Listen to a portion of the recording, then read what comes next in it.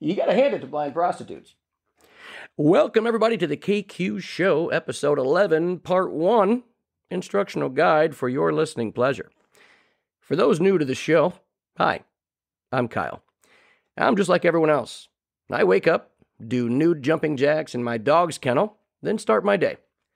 As a young lad, I had what my parents would call the gift of gab. I love conversations, laughing, and really just learning from people. I'll be chatting with business owners, musicians, porcupine repair technicians, and yesterday. Today's episode brings us talking with the number one realtor, Part 1. I chat with Kate Hill, a great realtor and friend. She explains her struggle after the loss of a soulmate and the battle she made to be positive, successful, and launch her real estate career. So please, enjoy the show. KQ Show. Welcome, everyone, to the KQ Show, Episode 11.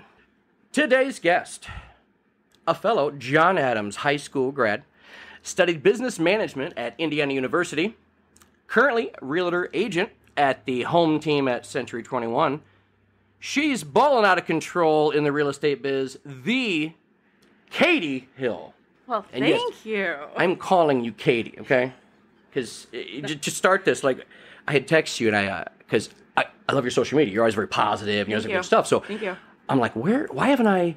So I got rid of the wrong, like, you have Kate and Katie, okay? I do, yes. So I'm looking, I'm like, where'd all this shit go? I'm like going, what? Like, I see that somebody said, hey, welcome back in like 2014 or something. I go, and then I'm thinking, man, okay, am I just in a time warp? Like, I'm like, I know you post, I knew you just got a new gig. I'm like, where? So I haven't liked anything on your regular Facebook because I'm like, you see, maybe she has a business. I'm like looking everywhere. I'm like, what the fuck? Yeah. Yeah. So it's very amusing, the whole name thing right now, because it has come up more in probably the past like 3 months with my new gig, especially because my legal name, my given name, is Kathleen. So anything legally is under Kathleen. So my real estate license is under Kathleen. So Century 21, my new brokerage, they have me up as Kathleen. I'm Katie. Around here, that's what I introduce myself as. Kate happened in college. So my college roommate I went potluck on, and she, probably 6 hours after we knew each other, she just looked at me and she said, "Can I call you Kate? Katie makes you sound like you're 12.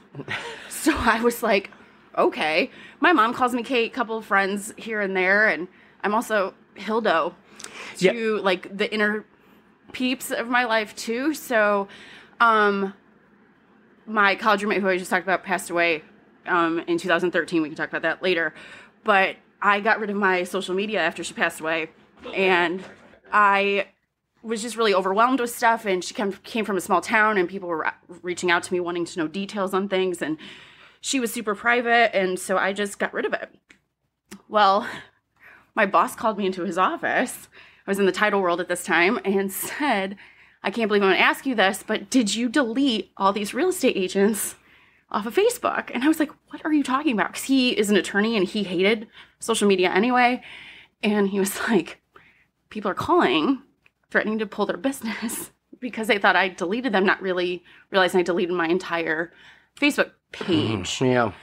So there are a lot of pictures and memories on my Katie Hill one that I just haven't been able to get off. So I started a new one as Kate, and I never realized what a shit show it was going to cause.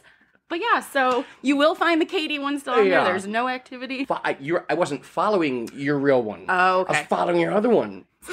It's so funny because Aaron Fuji, who we're both friends with, when they announced, when Century 21 affiliated announced my joining their brokerage in the home team, they put up the Kathleen picture, and he responded and he said, "Who's Kathleen?" So my response is, "Ask Cheryl Hill." My mom, like, "Ask Cheryl," because that's just how it is. But yeah, so that's really funny. But yeah, Katie or Kate's fine. Actually, it's worked out really well because if people call me Kate, I know they don't really know me. So that's like She's like, hang on, you got to put your business face on.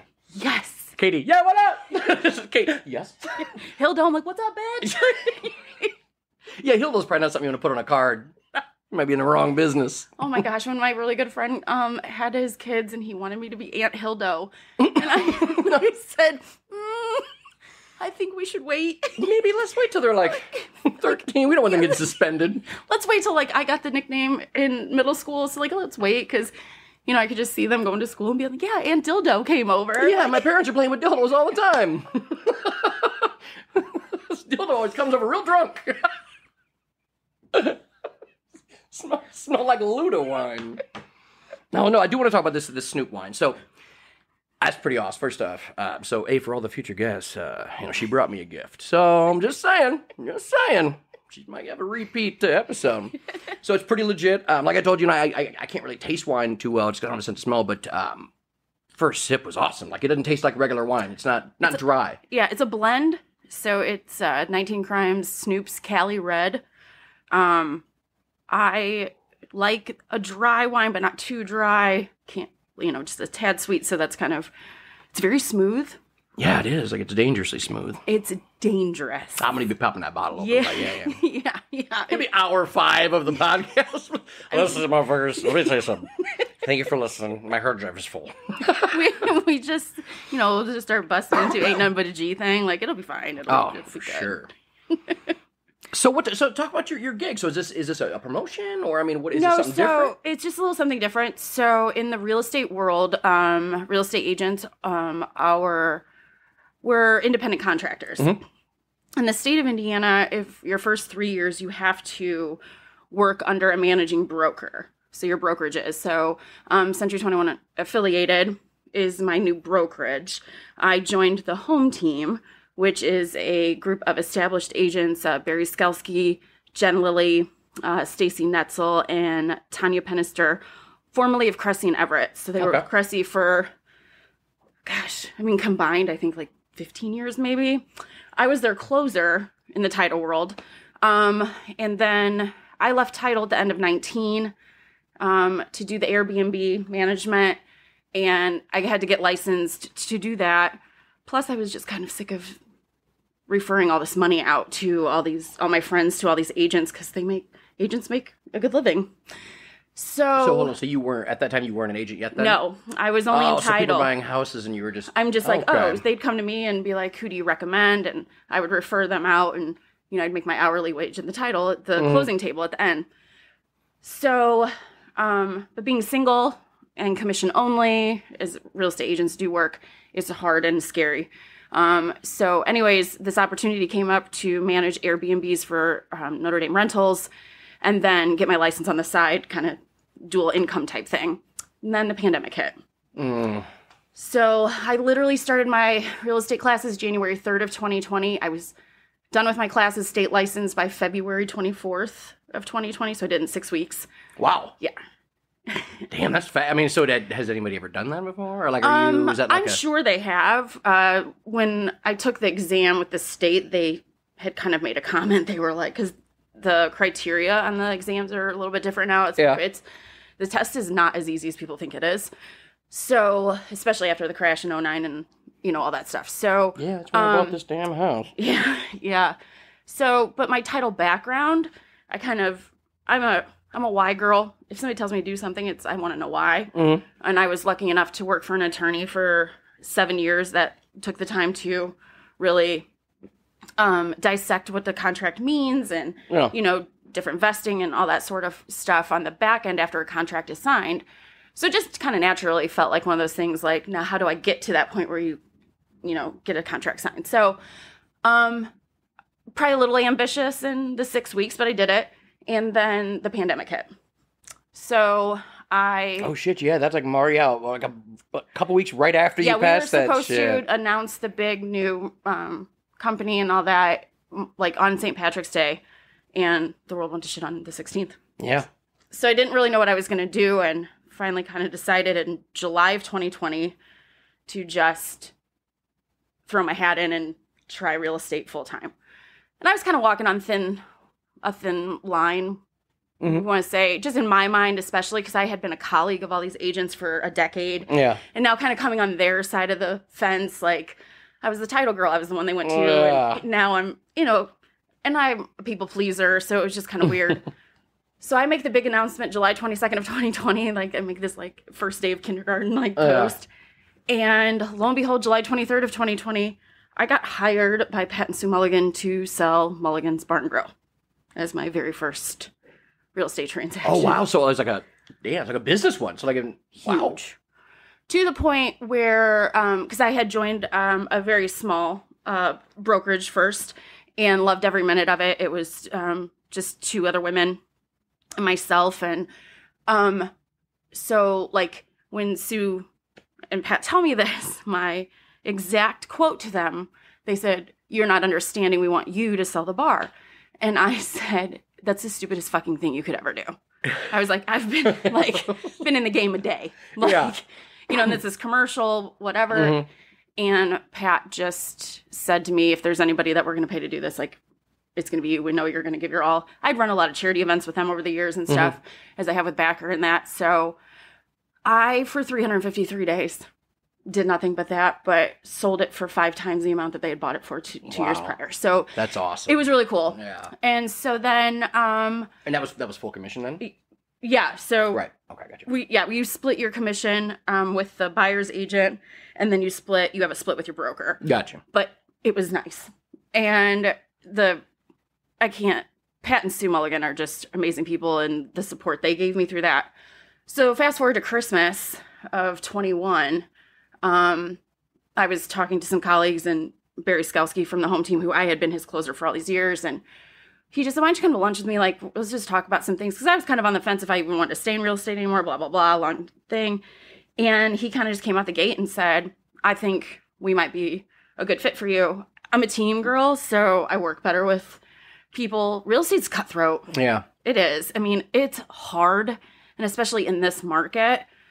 So the office is right around the corner from my house. It's 11 houses away. Oh, that's awesome. And I just have this like support and guidance from them that, not saying that my other brokerage wasn't giving me, it's just a little bit more, and just kind of more my feel of having this support system of, for other people to help my clients, which is ultimately the goal. So yeah, made the big switch just in March. Nice. And here I am. So you like it? I mean, I love it. Yeah. So I've done just a little over my first year, because really I closed on Mulligan's in July of 21.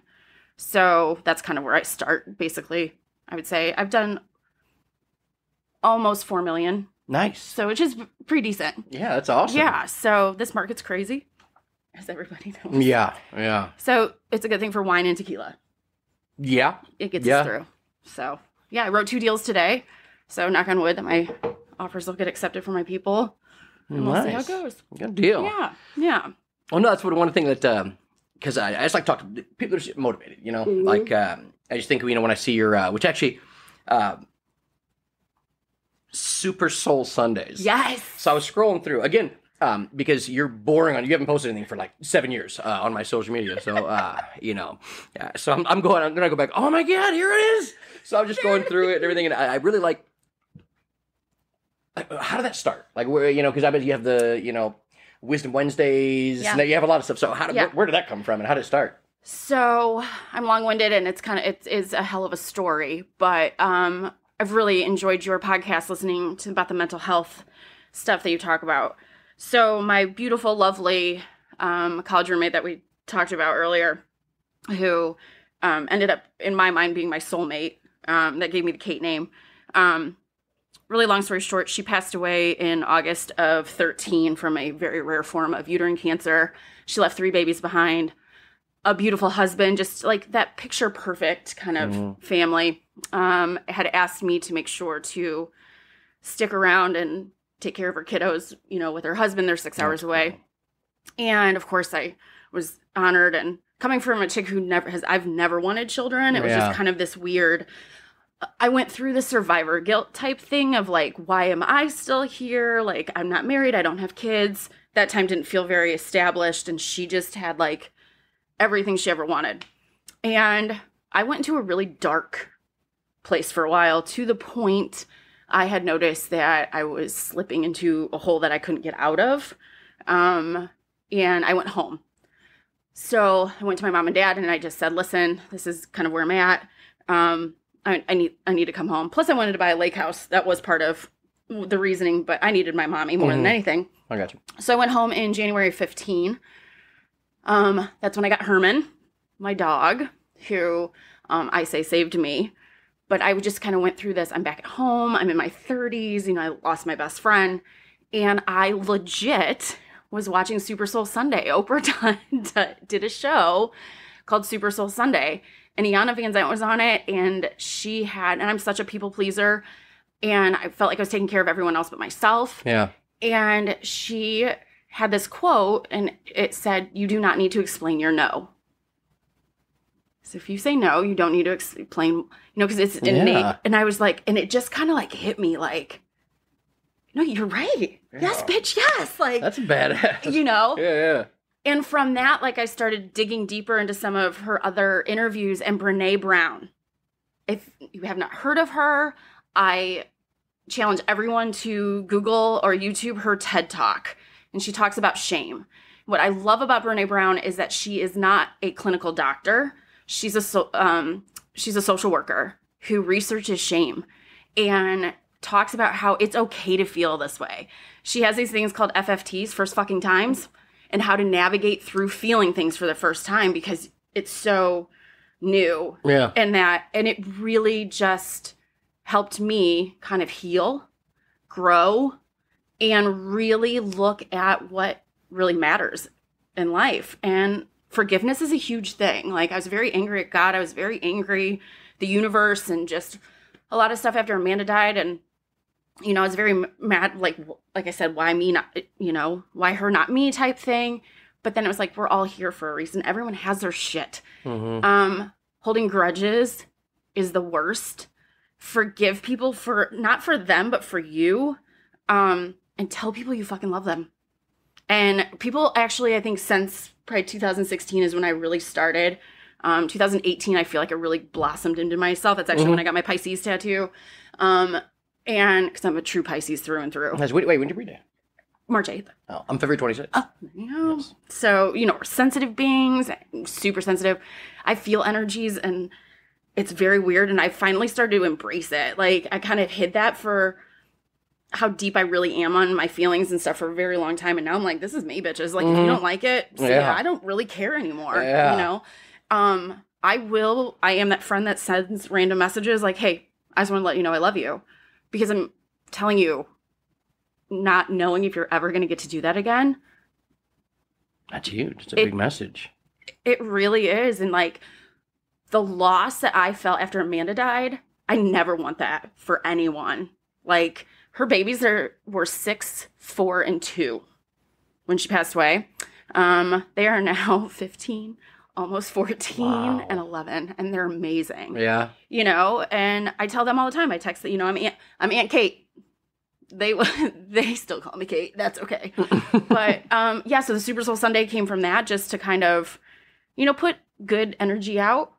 I feel like what you put out, you get back. Yeah. I really look back, and when I was negative and putting negative stuff out, I felt it was coming back on me.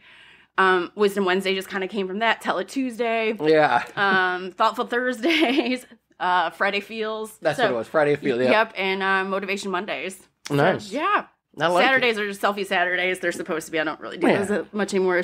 Herman and I did a good run on those. But yeah, I have been more surprised at people that reach out after I post them. That really, they're like, hey, I needed that. Or thank you. And I'm like, oh, okay. I really post them for myself. It's kind of like my online journal. But yeah, so that's where those came from. Well, that's awesome. Yeah. Nah, because they are... In a social media filled with 3 a.m. girl thoughts, which drive me nuts. And honestly, I just troll those type of... If you put, like, just the most... Just random stuff that makes no sense. I don't understand it. Like, don't look up when you can also look left. And it's like, what? Like, don't walk down the pier when you can swim to the boat. And it's just stuff that's just nonsense. It's like, come on, what does this even mean? And again, I'm just recently exposed as of, like, you know, yesterday, midday, to your actual social media. So I'm not going to lie. If something came up that you liked my last one, I think or it wasn't my Super Soul, but something I posted a couple days ago and this morning, and I saw it, I was like, oh, he's trolling my shit right now because we're getting ready to talk. Yeah, because I'm sitting there going, how does she's real. It's got to be somewhere. And I'm like, I'm like, maybe she goes by a more professional name. And then I go, well, son of a bitch, here it is. I'll feel bad. What if I didn't know you got horribly fired because of some crazy thing and I'm having you come on and talk about your gig? Oh my gosh, and that picture from 2013, it's that black and white one with the Colts scarf that's just in... It happens. It happens. I confuse people. I'm a walking contradiction sometimes with that sort of stuff, though, too. Because, like, I think I posted about... I had a guy one time tell me that I needed to dumb myself down if I was ever going to find anyone. It's a good way to get out of a conversation with a female immediately. It's a great for... How'd you get dumped? Let me tell you why.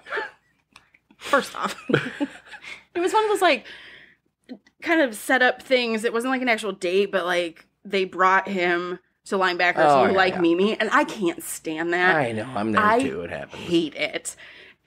But it was, like, really good friends, so I was like, okay, they might think they know what they're doing, but whatever. And...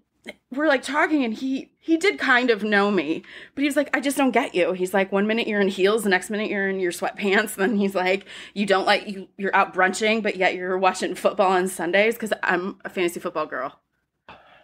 So I haven't done it the last couple years, but my first 2 years I won my leagues. Like, write that in. Yeah. I'm gonna be doing a Wednesday fantasy football show. Oh, yeah, that's amazing. Oh, absolutely. Yeah. You know, the game's changed a lot over the last couple years, but I'm still a huge. The extra game mentally broke me. Yeah. Stat-wise, like, it's a whole extra game. I'm like... Why? I'm real bad at math because the school that I went to. But hey, that's not fair. I'm a math queen. Math sold me mulligans, and I was on the math quiz bowl team. Okay, exactly. So you can't say that type. You can't say, well, I thought Adam did a great job. What were you? No honors math. I was taking advanced algebra. Yeah. No, I was smoking weed in somebody's Mustang that didn't have reverse, and we had to push it out of the parking lot, so... I did take honors in English, so that really helped. I did, like, because I was always really good at English and writing and everything like that. And who'd I have? What was her name? Well, Sweetak. Yeah. So you had never had Norma Hoffman? Mrs. Hoffman? Oh. No, there was a different one. So there was I had Sweetak and there was the other one. Yeah. So no, I didn't. Well, Hoffman. So you did senior. Yeah, just senior. Oh, okay. Right. No, Hoffman was sophomore honors. So Adams. Oh, we're jumping, but that's okay. So Adams was... So we do on the show. Okay, good.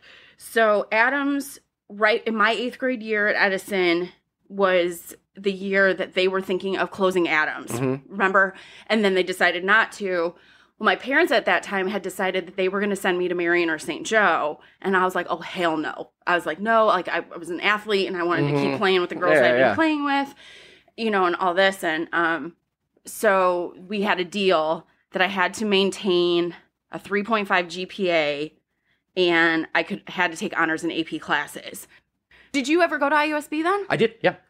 So I did a semester at IUSB. Like, I did all 4 years down in Bloomington, and then they forgot that I was supposed to take this resume building class, a 1-credit class. So they wanted me to come up here and graduate up here, and I was like, hell to the no.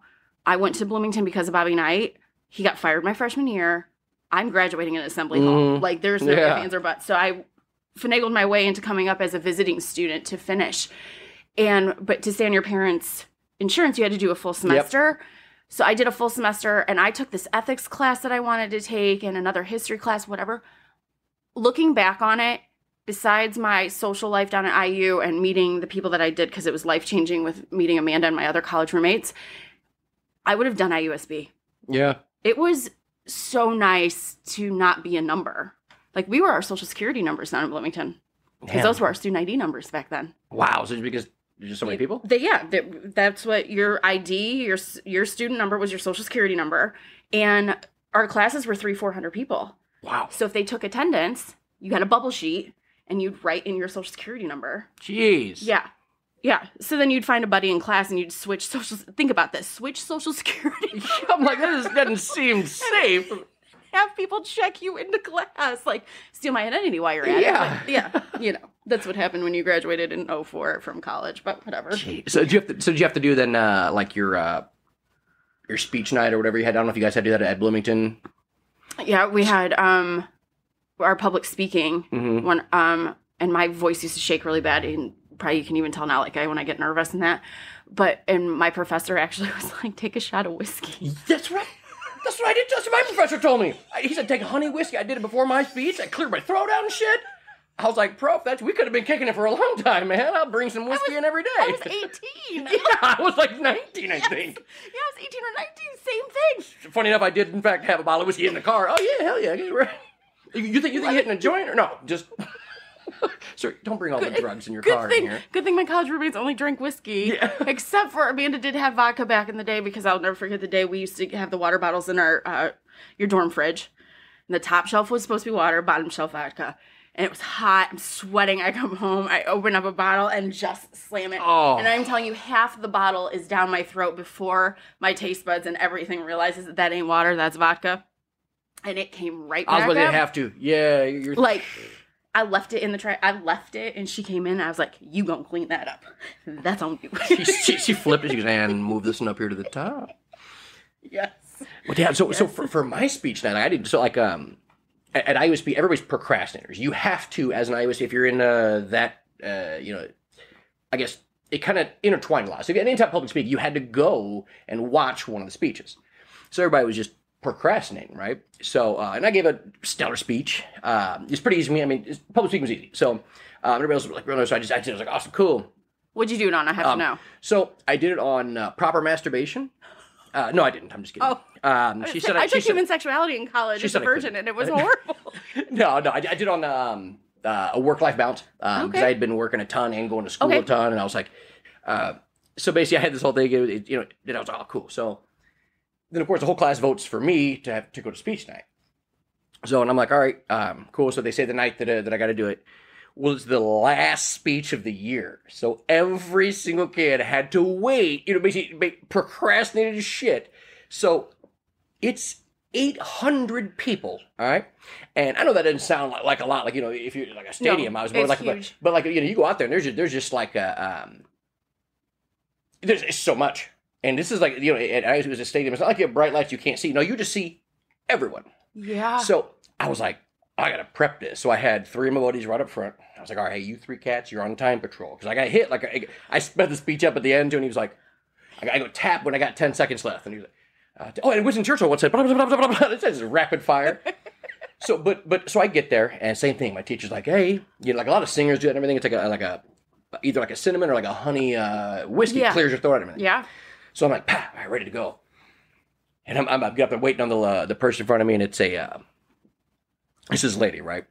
She's out there, this mom, very serious, like mic in her ear type of situation, like TED Talk, like she's done this a lot. And it's about her son dying in a drunk driving accident. Oh. Yeah. So how do you follow that? And mine was no. I mean, I had pictures of Family Guy, and I had she was funny, and I just right away I walk up, I go, ooh, tough crowd. And then in retrospect, I was like, what did I do? And I was up there just doing my thing. Like, because once you're in the zone, it was easy. I knew my stuff, and everything else, and everything else. Just get to the end and rapid fire through it. But it was just like the worst. Even my buddies go, like, when hers was done, I walk up, there's like, ooh, I don't know what to... I blame the organizers on that. They should know. They should have, done more of it, I was like, hey, thanks, Pro, for sending me on after that. Yeah. So I was like, hey, So mine was on seatbelt safety, though, and I talked... Did you have to go after somebody that... We didn't have to do it like that, though. Like, it was just in our class. It was, only 30 people. Oh, yeah, I did mine in my class, and they voted for me to go to speech night. I didn't ask them to do that. I will tell you the most horrifying thing ever happened to me, the public, speaking, is I took a class. So I have a minor in criminal justice. For a very long time, I thought I was going to be an attorney. And, so I took all these, my electives and stuff for all these law classes. So I took, it was law and public policy. And it was taught by an appellate judge from Indianapolis. So an appeals court judge for the Supreme Court of Indiana used to drive down to Bloomington on Monday nights and teach his classes only one night a week. And I remember AJ Moye, who was on the IU basketball team, was in this class.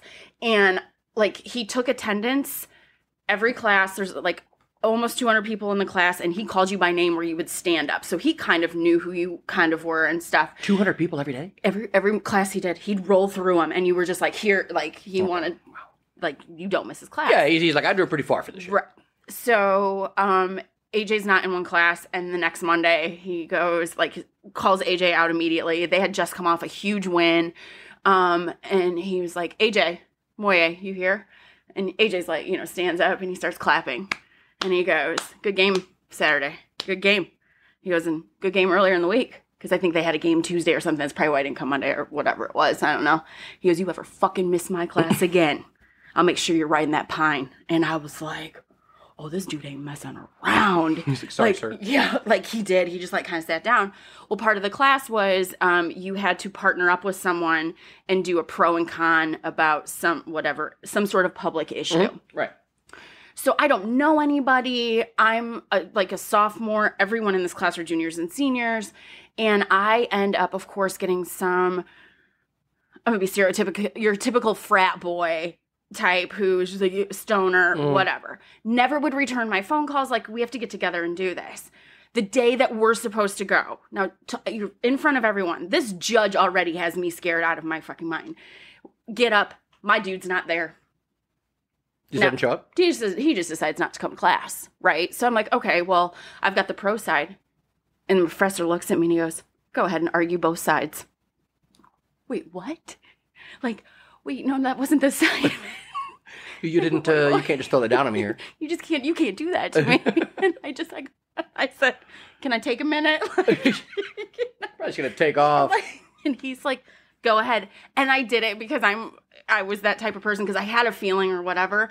And he looked at me at the end and he takes his glasses off and, he puts them in his mouth. He's got his head down. He's shaking. I'm like, I blew it. Like, give me my F, let me go. And he said, very good job. He goes, in fact, you can go ahead and leave and not come back. You got an A in this class. I never had to go back to class for the rest of the semester. What? That's pretty badass, though. Yeah.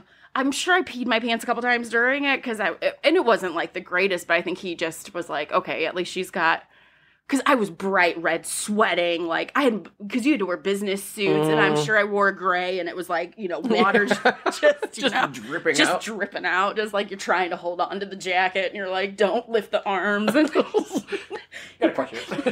The half arm. Excuse me. The T-Rex arm wave. He probably just felt bad for me. He's like, man, this girl is sweating. Yeah, you can go and take off. Maybe go see a doctor about that. Toss you some degree. Here you go. Yes, but I hate talking in front of big groups. Hey, so I do want to talk. So, being a real estate agent. So I know that the past couple of years have been just crazy with like the housing market and everything else. What? I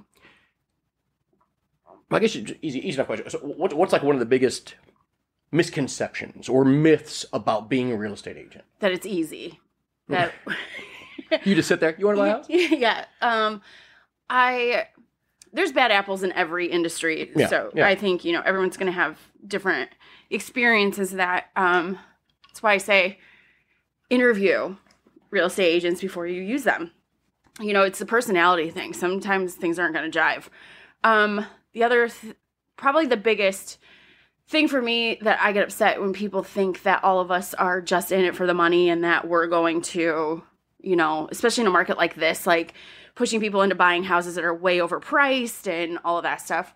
I'm not going to say there aren't people that are like that, but the mass majority of your agents out there are not. I have actually lost clients in the last couple months that are first-time home buyers because, in my opinion, I don't think it's the right time for them to buy. I don't think the houses that they were wanting to were going to sustain their value over a 3 to 5 year period. Everybody's going to be different on if it's the right time for them to buy in that. Like a first timer coming into a house that's $180,000, like in my neighborhood in Edison Park right now, when 2 years ago they were $130,000. Not saying that it's not going to sustain that value. I'm just not really confident that in 3 to 5 years when they're ready to move on, that it's going to appreciate any more than that, to where now it takes 3 to 5 years even to break even. And what if market corrects itself and it corrects hard? Yeah. Those are the first neighborhoods that are going to hit. Now, somebody who's moving into the neighborhood for the next 10 to 15 years, then interest rates are low. Like, yes, let's get in because those values have sustained now, for a couple years and they're going to stay there. The misconception that we make too much money. Like, I think everybody kind of throws it out there. I'm not going to lie. There might be some times where even I'm like, oh, I didn't quote unquote work that hard, and that's kind of a big chunk of money. But what people don't understand, like, we don't get that full money. Yeah. There's like a percentage you only get of. We get a percentage of that. Then we have a split percentage with our corporation. And then, like, I have a split then with my team. But at the same time, there's a lot more that goes into it. Like, when you really sit back and think about it, you have to be very creative right now in the way that you're writing up contracts to help your people. You know, you're going up against 5-6 other offers. It's not like you're the only one in doing that. So I think it's just the misconception that they don't care, that we don't care. You know, I almost get too involved because I look at every transaction, every client like they're my brother or my sister, my mom or my dad. You know, coming out the gate and selling a commercial property for $1.75 million, like, that's a high that I'll never experience again. You know, like, it takes agents sometimes an entire career to even get there and for it to be my first one. But that's not where I put my clients. It's not like I'm only going to take clients that are going to give me high-end stuff. Like, right. I just sold a 1-bedroom, 1-bath in River Park for $53,000. Right. And I was just as excited when we got that offer accepted that I was the day that we got the Mulligans one. You know what I mean? Like, the best investment on earth is earth when you think about it. You know, what do you mean? You own a piece of land, you'll eat forever. Gotcha. You know, like, the ultimate goal then is to own it outright, and then now you're borrowing off of yourself. You get a home equity line of credit. You know, you can pay for your wedding, you can pay for your kids' college, you can pay for your cars, because a home equity line of credit interest rate is like 3%. Mm-hmm. You know, usually you can even find them where these credit unions do these, and they're like the first 12 months are interest-free. So you can get the new bathroom, you can get the new kitchen, you know, send your kid to college for the first year, and then you're paying yourself back. Yeah. You know, so owning property is a big deal. And it's one of the most important, and I think one of the biggest purchases in anyone's life. And to be able to be trusted to be a part of that and representing a buyer and something like that is amazing. I lose sleep over it. Like, I just had, I have clients right now. I think we looked at 24 properties. Jeez. Before we finally got an offer accepted. We didn't write up 24, you know, we go look at them and that, because that's the problem too with technology and how good it's got. These pictures look amazing of these houses. Hey, the one thing, so when they do this, the zoom out. First off, somebody was buying a house. I go, no. That is not an island in the kitchen. That is something in the way. I backed up. I go, take a picture of my living room. Look, it's 100 fucking yard football field. That pissed me off. I was like, it does.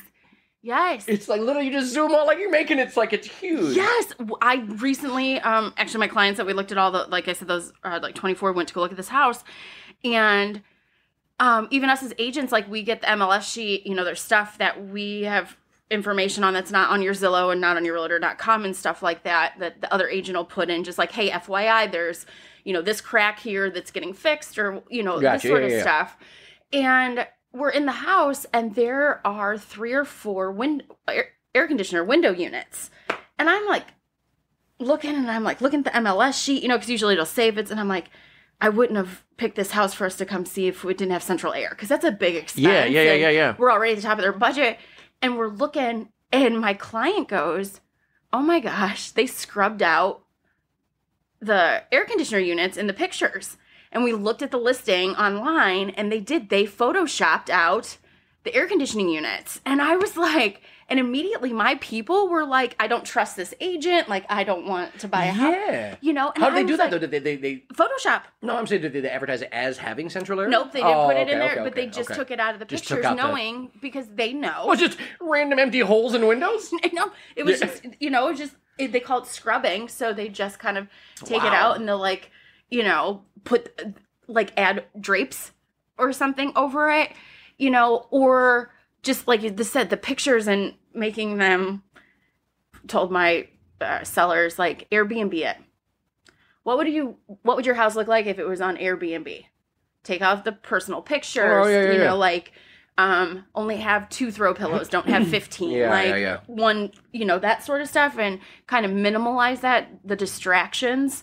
Because I do it. Mm-hmm. Like, people got weird pictures and stuff up, you're going to look at them. Yeah. You know, make sure the sex toys are put away.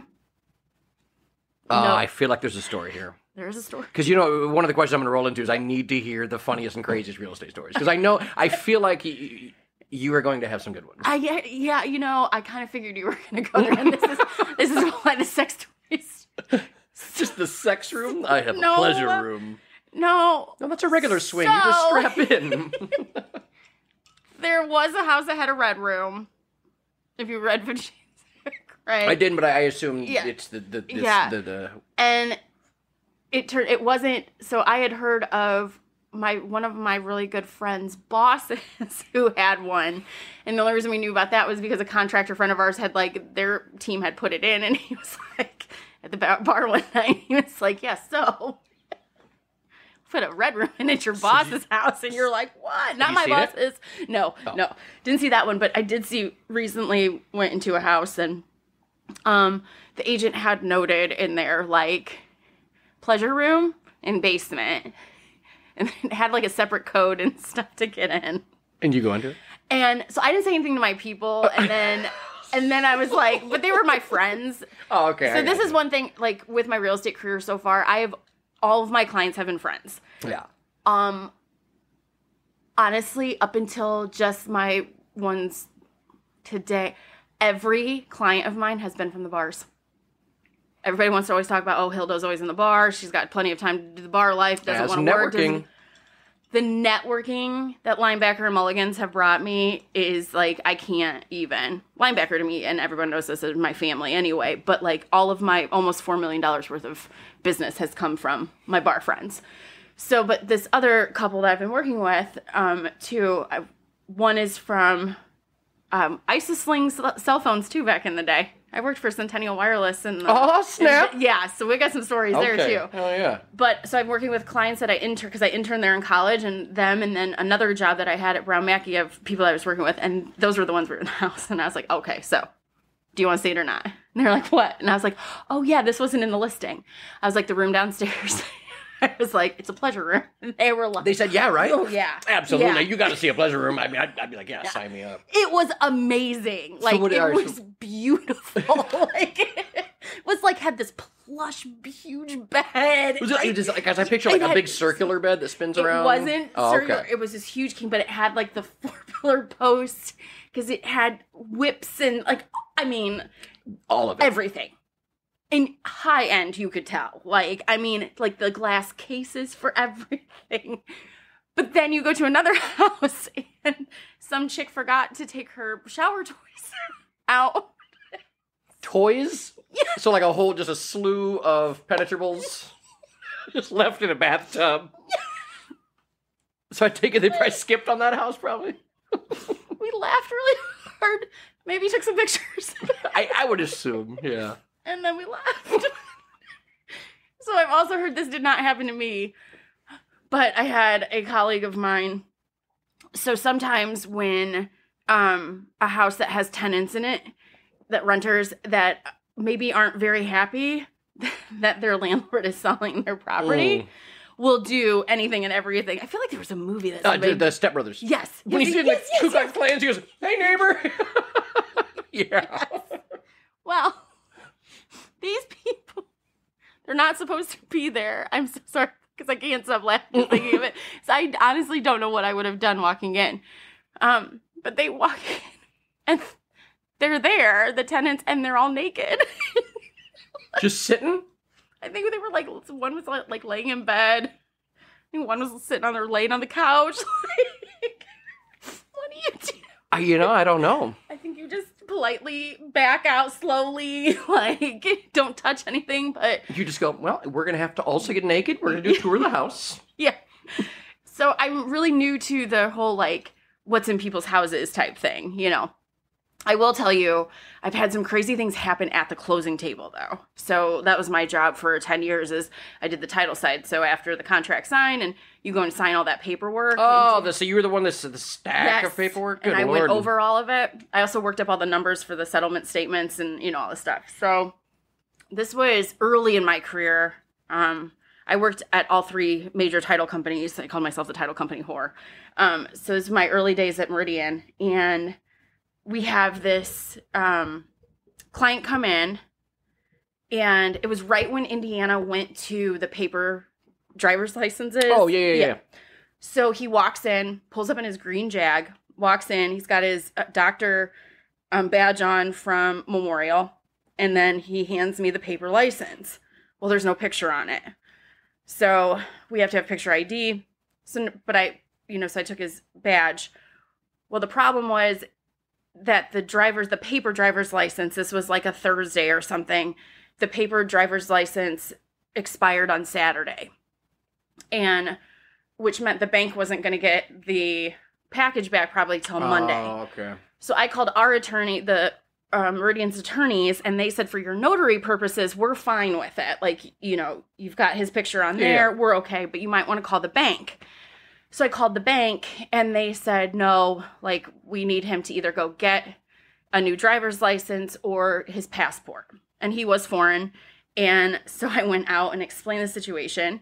And there's some cultures that, and it's nothing, they're not being rude. He's Middle Eastern. They don't talk to women. Right. They're not supposed to look them in the eye. It's just whatever. And he was. And so he's talking to his agent, kind of, talking. And I'm like, do you have your passport? And he said, I don't have one. And immediately the agent just spewed. He goes, well, how did you get here? Because he knew he was foreign, and this guy just kind of gets weird. He says some things in a different language. He throws papers at me and he walks out. And I'm like, what just happened? Like, and I can't remember if at that time I brought up the fact, because he said he didn't have one. And he said something about not being a U.S. citizen. And then someone was like, well, how did you get, and I looked at his loan officer and they were like, he had a driver's license though, when he applied for the loan. And if you don't know this, you have to be a U.S. citizen to have a driver's license. Yeah, for sure. So stuff just wasn't, and it was marked on his, but it was also marked on his loan application that he was a U.S. citizen. So I'm like, okay, something's not right. Like 45 minutes later, all of a sudden I get a phone call at my desk. They're like, Dr. So-and-so is back to see you. I looked at everybody and said, please tell my family I love them. Because I'm like, this might be it. Like, whatever. And I walk out and he has this folder with him and he throws it at me and he goes, are you fucking happy? And I just, it took me by surprise. I mean, I'm trying to be like, not like, kind of go off on him. And I open it up and there in front of me, signed by Papa Bush himself, are his asylum papers. We have been hiding him since 1991. So he couldn't go get another driver's license because he was waiting on his handler in Washington, D.C. to get him a new one. What? Yes. So we figured, because the loan officer and my attorneys and stuff were like, you will never see documents like that ever again. They were original asylum papers signed by President Bush. And it was unbelievable. He was a doctor in the Middle East. Sure, you've heard, unfortunately, women are raped a lot of times, and their husbands, or after their husbands have sex with them, they will sew their vaginas back up to make sure they're not cheating on them. Whoa. Yeah. So there is obviously a lot of damage done. He was a doctor in the Middle East that would do the repair surgeries and help. Terrorist groups were after him. He was on a hit list. Oh, shit. So we'd been hiding him here. He didn't have a passport because he wasn't allowed to leave. Yeah. So it gets a little bit even more crazy. Like that Tuesday, then next week, he's back. He's signing his paperwork and everything. And no kidding, a month later, the house was for sale and he was gone. Gone where? Well, they said they probably had to move him because he had been compromised. Oh! That's bananas. Isn't that crazy? But then you think about it and you're like, holy shit. I bet that there's... And if that closing would have been scheduled Tuesday of that week and not Thursday, it never would have come up because the bank would have gotten the stuff back before the paper one expired. But it was only because it was going to fall in this 72-hour period where the license would be expired. That's crazy. Yeah. So note to everyone who's getting ready to buy a house, though, make sure your driver's licenses are not expired, because the title that you have to have a valid driver's license when you go sign all your paperwork. And don't argue with them when they ask for it. Just give over your driver's license. Get the thing, and you want to walk and throw it right at you? Is that what? No, just don't ask questions. Just they need it. Chuck it. I got you. Just let them take a copy of it. They're gonna give it right back to you. And yes, you're gonna be there for a while. It takes. So in my approach, and my team I know does this too, and I'm gonna say a majority of your agents out there as well. In our heads, when we look at a house and we think, in this market, my people more than likely will get $260,000 for it. 2 years ago, they would have gotten $225,000. We're going to put it on the market for $225,000, $230,000, and let the market itself drive it up.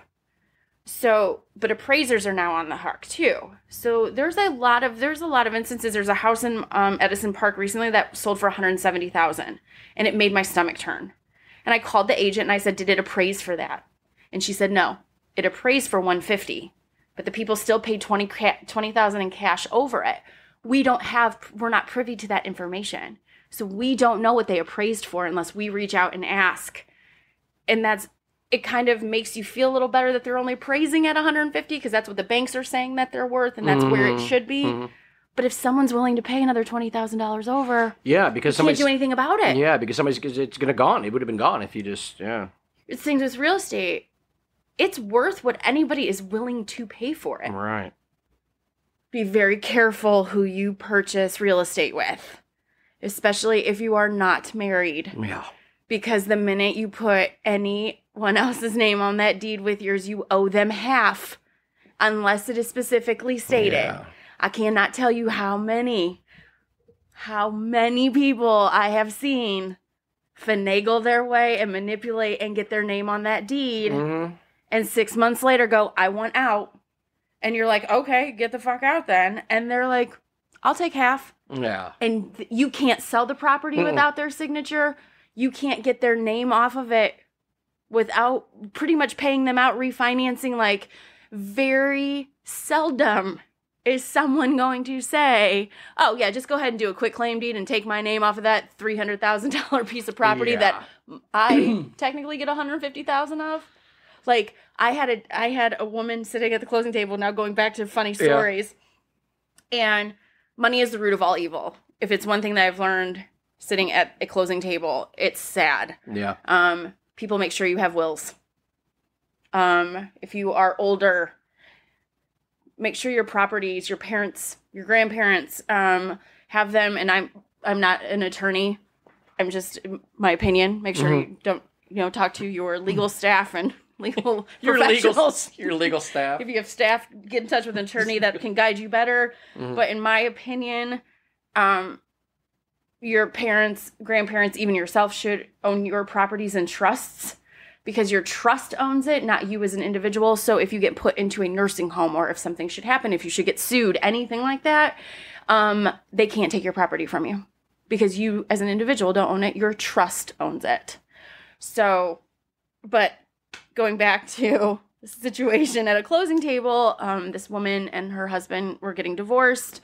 She had moved out, and per her attorney, they had not sold the house yet, due to they were figuring some things out. But if your name is attached to a loan, obviously to buy another piece of property is almost impossible. So the father and mother were buying her. Thankfully, they were able to buy her a piece of property until the divorce was final and she could get off, and then she was going to pay them back. And this gentleman looks at me as we're signing all this paperwork, because when you buy an investment property, which it was for him, the interest rate's higher. You have to put 20% down, like all this stuff. And he looks at me and he says, "Are you married?" And I said, "No, sir, I'm not." And he said, "I'm going to tell you what I should have told her years ago." He said, "Fuck a diamond, get a deed." I was dying. Fuck that is fuck a diamond, get a deed. I'm bawling my fucking eyes on these damn rescue dog videos. Probably gonna have to feed a dog. Man, I tell you what, like I love, man, a little baby pit bull is the cutest thing in the world. And I've never really been a dog guy, man. No? But I mean, just because I was working retail house. I was like, yeah, I get it. It was I could be at work from 8 to 9 p.m. And that's the worst. I always told myself, I go, I'm not going to be an animal owner. I hate people like that are animal owners, and they're just gone. That's it. Or they just leave your animal outside, then, I'd rather not. That's why I didn't get Herman until I moved back in with my parents, because I was working the same sort of And because he's the size of a Volkswagen. That picture where he's that is not a dog. I hope that's it's like, I don't even know. I was like, first, and I'm right away. My first car was a Volkswagen Jetta. It pretty much is. Maybe a Golf. But dude, I'm like, that looks like the stuffed animals you get at the fair. Yes. The way it was jumped up on it, I was like, that's pretty cool. Yeah. He changed my life. He saved me. Yeah. Like, I get a lot of shit from a lot of people because I bought him. Yes, I bought him. Yes, I bought him from a breeder. But yes, I did my homework and research. And one of my mom's best friends in Illinois rescues and fosters dogs. And I went to her because I knew I wanted a doodle. And she said, there's nothing wrong. You just make sure you find the perfect breeder. And she found me a breeder in Indianapolis called Hoosier Doodles. Right away. Okay. You were in. His name is Herman B. after Herman B. Wells, the Chancellor of IU. Oh, that's badass. Yes. Now, his name is spelled Hermann. I saw that. So, because Herman. I see where you're going there. Herman B. for IU. And my other love of my life is my Indianapolis Colts, Peyton Manning. So, Peyton, he was supposed to be Peyton. But when Peyton went to the Broncos, and I'm still a Colts fan, I was like, I just don't see how I could name him Peyton and have him in, Colts stuff. It just didn't feel right. So the Mann is my little nod to Manning. Oh, I see it now. Yes. I get it. Yes. Okay. But I don't need Herman, I'm telling you, that dog saved me. Yeah. I would hate to go into it, man, and not be. I would rather jump into a relationship unprepared than taking over an animal. Because here's the deal. Check it out. There's not a lot of chicks locked up in cages waiting to be picked up. You know what I'm saying? So I mean, unfortunately, they really are. Well, I mean that's a different. I think that's sex trafficking. I don't know. Listen, we're not going to dabble that on the KQ show. Kyle, what are your thoughts on sex trafficking? Do a show on Law and Order SVU, and then we can talk about that. But Elliot Stapler would have a lot. Just bring Hargitay in here, maybe. See, she's somebody. She's so like. She's got. If I talk to her, I'd be like, "What do you want? Do you want to see my penis?" I don't even know what I would say. She seems like a badass. Could you punch me just once? Yes. Don't ruin. I got some shit to do, but could you just her, Mariska Hargitay, and Julia Roberts to me are just like those women that I'm like, yes, queens, yes, like you. Julia Roberts because she's a redhead because there weren't a lot of redheads, cute. Like, it was like Punky Brewster was not cute, like in the 80s. Yeah, no, there really wasn't. Now Ariel. Little Mermaid, get off. Yeah. She was the first. Yeah. But she's a cartoon. Yeah. So Pretty Woman is my other. So Julia Roberts is just that strong. She was a hooker and everything, and just came out on top. Yeah, I just remember being old sick. Like my mom would torture me because some days I said I want to go to school. I was like a little fat kid. Some days you get like bullied or whatever. I was like, I'd rather just fake like I'm sick, stay home. I'm like, all right, well, no problem. Well, today while I clean the house, I'm going to turn on Dirty Dancing. Then I'm going to follow that with Pretty Woman and then The Bodyguard. I go, oh my God, I would rather go to school. Really? I would rather someone. Oh, come on. You know what I mean? Look. Those are 3 of the best soundtracks ever. That's because you don't have a penis attached to your body, okay? A prepubescent, I'm about to go through puberty. I'd be like, all right, really? I'd rather just go to school. Then my mom caught me too.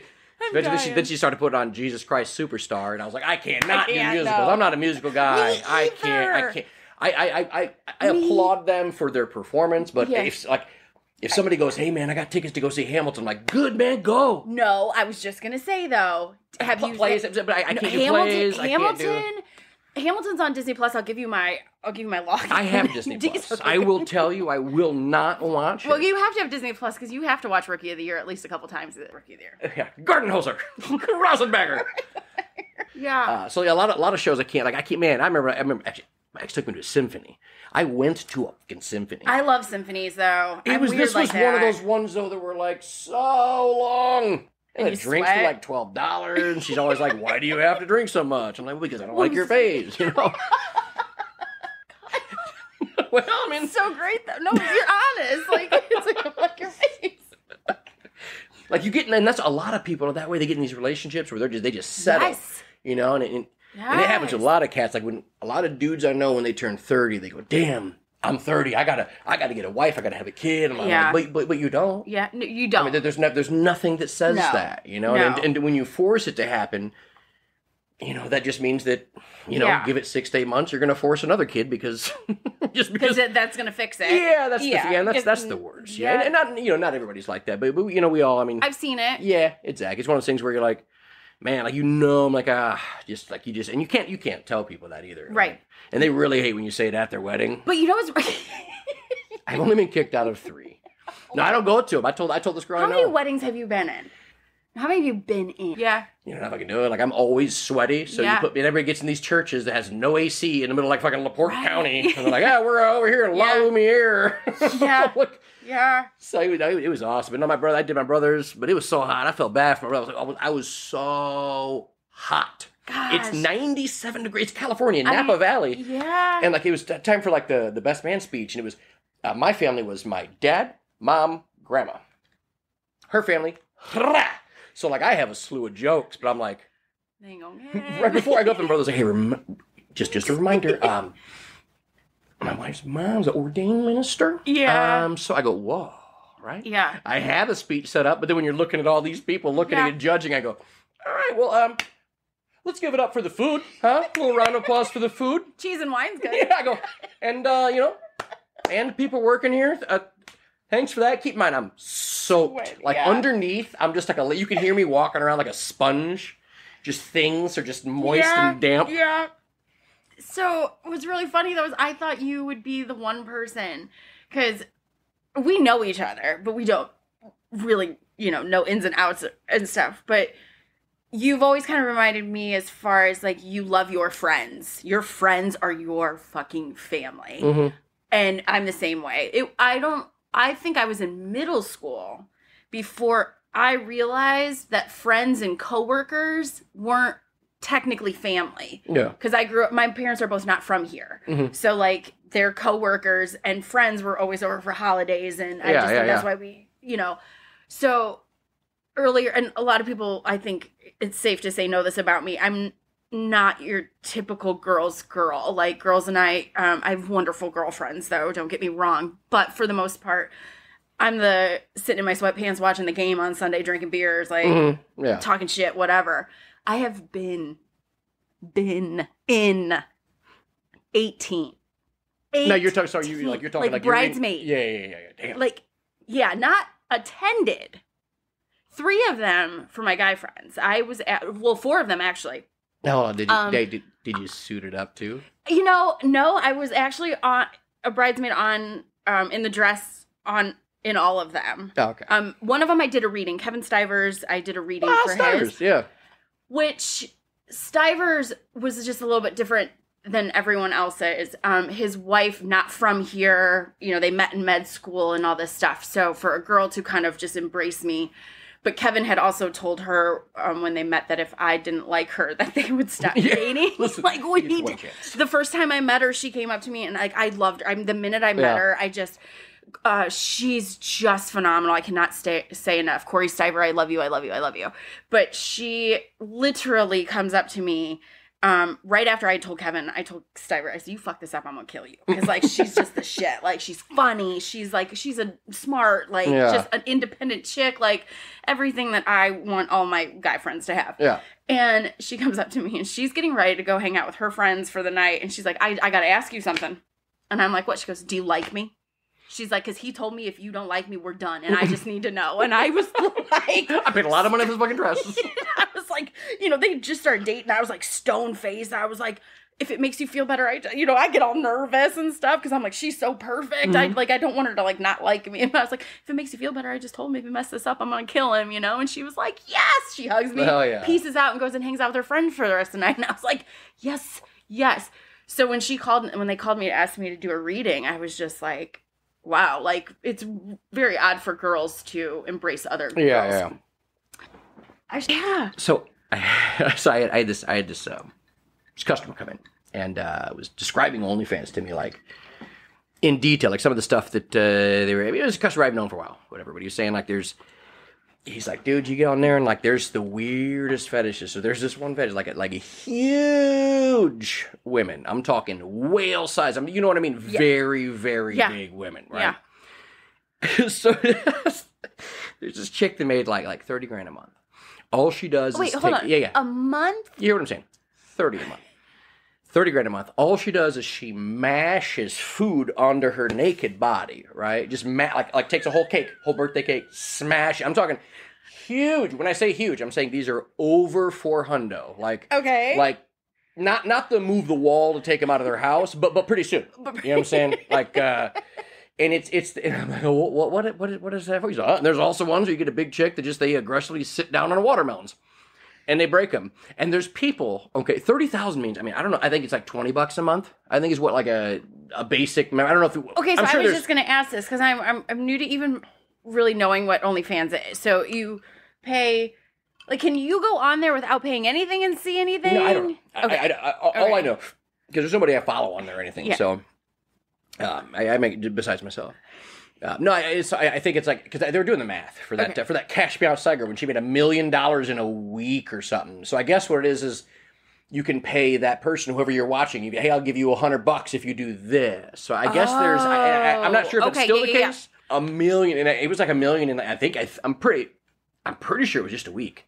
Working stuff, and like we have customers come in and made a lot of money doing that. Really? Now keep in mind the people that make the most money they're fucking on camera, so.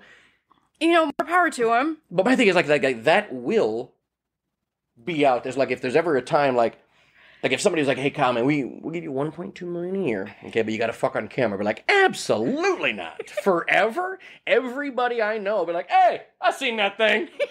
I saw you last week. You were fucking that loaf of bread in your kitchen. That was a mayonnaise. but it's weird. I mean, and I'm not, if I was, to be honest with you, if I $1.2 million a year though? Dude, if I was a chick though. Wait, Kyle, come on. $1.2 million a year? No, I'm not fucking for 1.2. No, I'm not even fuck money. Fuck money. Hell, then for the rest of my 1.2 million means after taxes you get about $400. So no, fuck that. Hell no. I'll be like, no. But dude, it's crazy. Like we had customers come in, they straight up, them and their partner just bang aggressively and what? Yeah, you just bang on there and get paid. If I was a chick, I'd be like, yeah. Like I saw a funny TikTok. This college softball player. Somebody posted her. She goes, it was like she's like a very innocent, like like a regular, like somebody's daughter, And she goes, wait, $120 for my softball pants. Yeah, I'll send a couple pair. Hang on, like just joking around, like she was too innocent to know what it was really for. Yeah, hell, I only pay $40. Yeah, seems like a profit. Well, what would anybody be doing with these things? What can they possibly be doing with these things? Man, that's just bananas. People are weird. The sex fetishes and the impulses. I mean, I watch way too many Law and Order SVUs. I was about to say, you sound like you're... I will not take an Uber by myself at night. Why? I would rather get a DUI than get raped. Does it happen with Uber drivers? Yes. No.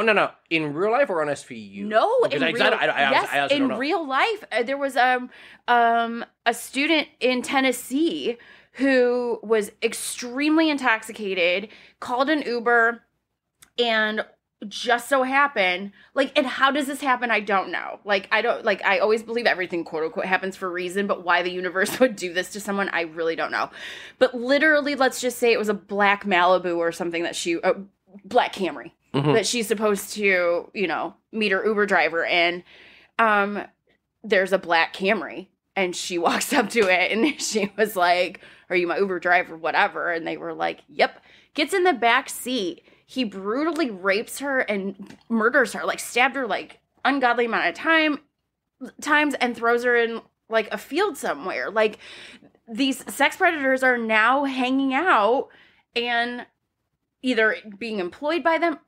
No. Well, no, it makes sense. Yeah, because if you have because if you have any Camry right away, you're an Uber driver. So you can just pull up somewhere and have somebody get in from a bar and And for how I found my ex-wife. For a woman to she got in the wrong car. I didn't rape her. She just made me file bankruptcy. That was, I think, that's just how they it flipped the wrong happened. way on that one. Yeah, but That's crazy, you think about it, you get in the back seat of these cars too, and they have like the child locks where they can lock you in. You can't get like. You don't rock no weapon though? I don't, but I've been considering it more and more now, especially with my job. Like I said, I've been, as of right now, all of my clients have been friends, and I'm fortunate, and all agents in this area are fortunate to have a board, our local board of realtors, who safety is a big concern. Yeah.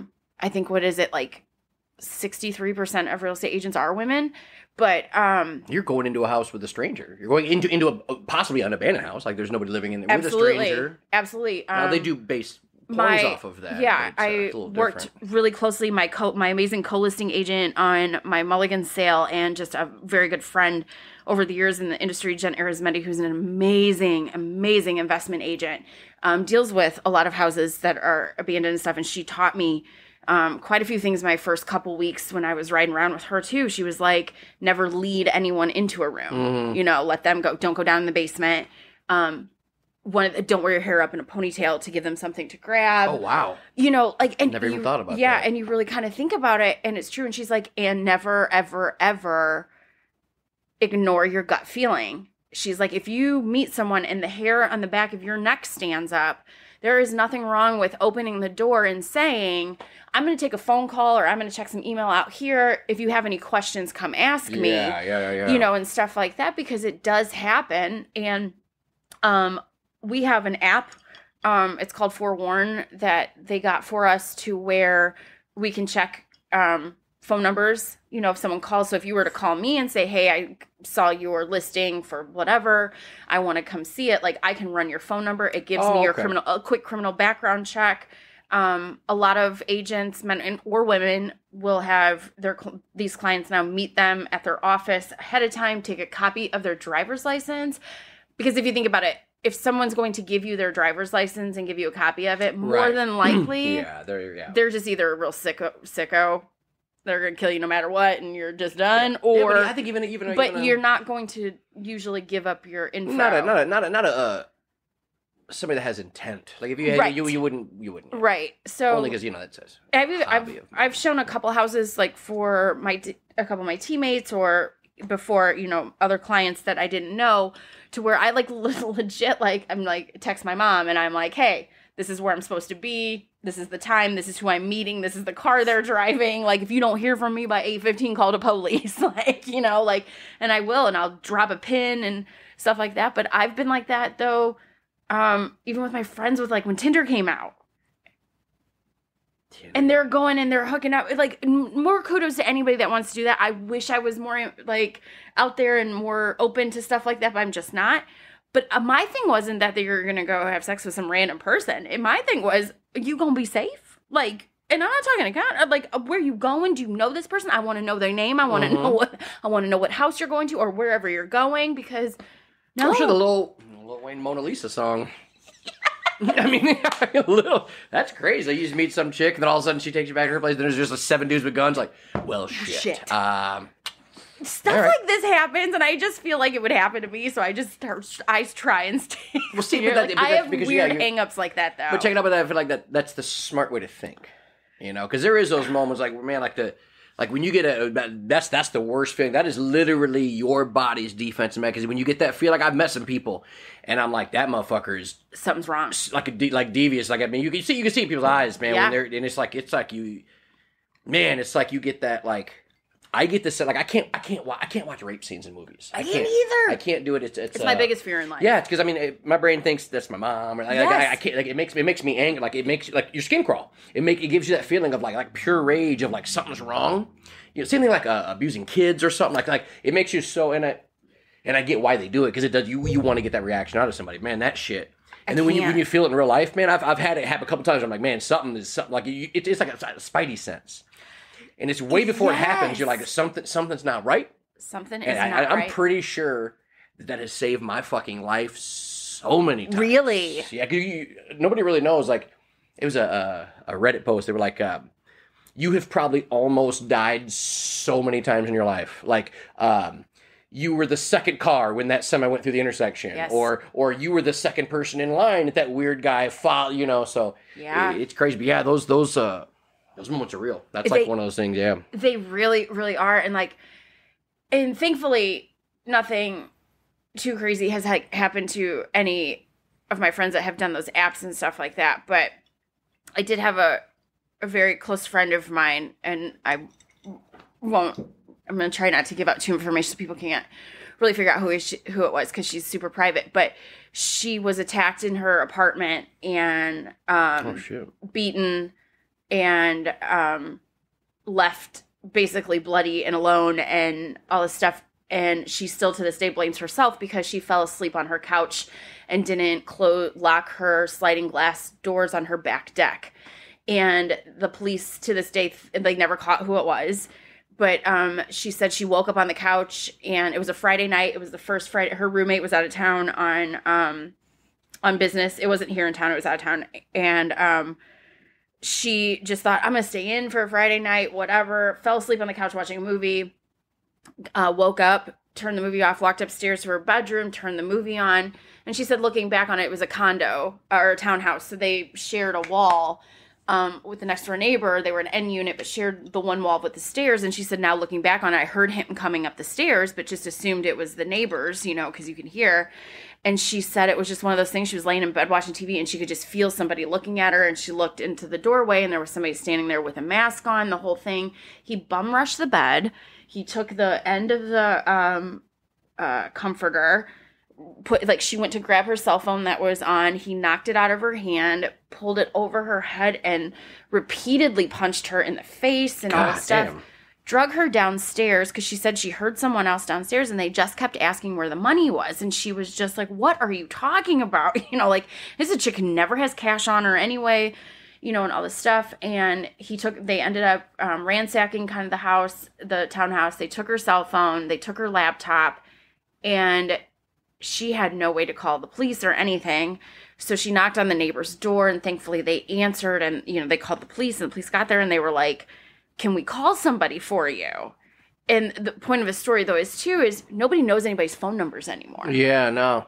I know two numbers, yeah. Right? And she's living in a big city, so her family's not there, like she said. Because I was like, why didn't you call me? She's like, first of all, I don't even know your phone number off, by heart. And she's like, plus you're 300 miles away.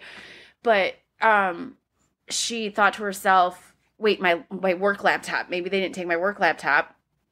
And thankfully they didn't. And her roommate and her roommate's boyfriend had just broken up, and that ex-boyfriend had emailed her, my friend, to say, hey, we're in the same industry, here's my contact info. Mm-hmm. And just being kind of out of it, she, calls this guy, and he went to the hospital, he sat with her and stuff. And that year for Christmas, she gives us the emergency phone numbers to think, and she's like, put this somewhere. She's like, because you never know when you're going to need to call someone. Yeah. And since then, too, I think the spidey sense, you just kind of, that's why I won't take an Uber by myself. I just won't do it. That makes sense. Yeah. It's just one of those things, and when the hairs on the back of your neck do stand up. But the police, to this date, think that she was going to a concert and needed to get cash out of an ATM. And she went to the ATM, and they think that they followed her home. And she did leave the back door open, but man, it's crazy. It'd be scary as shit to be a female, because I don't even think about somebody told me one time I was being just I just had a selfish man statement. I didn't even think about it. I was like, nobody's attacking people at the Riverwalk. I'm down there at 10 o'clock, but I realized I'm a 6 foot, man, and I'm down there doing my little fucking karate runs and shit, running backwards, doing squats, fighting a tree and shit. And I'm thinking, and this was a 5'2" girl that said it, nobody's out there doing it. Nobody's gonna attack you. And then she, well, it's because you're 6 foot and you work out and you're a man. I go, wow, I did not. I know it's a dumb thing not to think about, but I was like, look, damn, you're 5 foot. If I was, you're a small ass girl like that, yeah. That's great. That's why, honestly, I'd have a weapon on me at all. I'm not saying, like a gun or something, but I would say like nunchucks. Yes. Throwing. I can give you a couple throwing stars for you, Lee. Pepper spray, or what is it? You just go, oh God! Man stabbing his jugular with throwing that. You're just sitting there with a ninja suit on. Like, well, he came in my house. Which Ninja Turtle had the stars? None of them. No. Well, they all did. There was there was like a backup thing there. Yeah. Because I feel like I'd be like, please hold while I put my Donatello. She just cried with a Mikey on. Yeah, I used to have total squirrel moment. I used to have a yellow, like trench coat. And there was one night at Backer. I have Backer stories, like my favorite thing in the world. But it was a couple of my friends, and they called me April O'Neil because like the next morning, our Facebook statuses were like. Now, which Facebook? Because I'd like to look these up. You're not sure? It was the Katie. It was definitely the Katie. The Kate one gets kind of boring because I feel like my heyday. So here's the thing. I'm the oldest of three. And my dad was a party guy, like 70s stoner, all that. My mom was the good Catholic girl. My mom grew up in Chicago, in Little Italy. My dad grew up in a redneck hillbilly town of 400 people in southern Illinois. Like, Dad's been there, done that. There ain't shit past him, right? So here I am, the oldest of three. Like, I was so scared to get a drinking ticket or anything like that. Like in high school, I had a period of time where I was kind of not hanging out with the right crew, and that was like the summer before freshman year. And then I remember being at a party freshman year, and Kowalski was such a dick. Yeah, I'm glad you said that. Okay. I was going to say a fuck face, but okay. All right, yeah. Okay. We're on the same page then. I've had a couple whiskeys, I'm going to say it. He was a dick. Yeah. And, the no tolerance thing. So yeah. I was just there. And I got suspended. I made the varsity basketball team as a freshman and the varsity softball team as a freshman. So he suspended me for like 2 or 3 games of basketball. And now, mind you, I played freshman, JV, and varsity, and it was 3 of each. Mm-hmm. So after that, I got like I was like, no, like I'm an athlete, I'm a nerd, like this is just who I'm going to be. Like my Friday nights I spent most of my Fridays with Hugh Downs and Barbara Walters on 2020. Like we was best friends, okay? And also, that's why you're not on Tinder. If that's your profile. I spend most of my Friday nights swipe left. Or right, I don't know which way you swipe anymore. I don't either, I'm not sure. But touche. Yes, exactly. So, like, I went to college then, met my Jasper girls. I mean, they just grow them very special in Jasper, Indiana, let me tell you. And they are just phenomenal people that taught me how to drink whiskey. I was in, I probably had more fun in college when I was in Jasper, Indiana than when I was actually in It's just crazy you say Jasper, Indiana. That's the third time I've heard of Jasper in my life. Yes. You're like, it's amazing. Yeah, I should really. Look at a general store. I mean, I should really tell you about the time partying in Canada with some people from Jasper, Indiana. Like Major League Baseball players and like crazy stuff. But I was also scared to get a drinking ticket in Bloomington then, right? Because my parents had, just kind of been like kind of strict with me. And then I pay for my brothers, 2 of them within 24 hours when he's in Bloomington, but I didn't have that older sibling.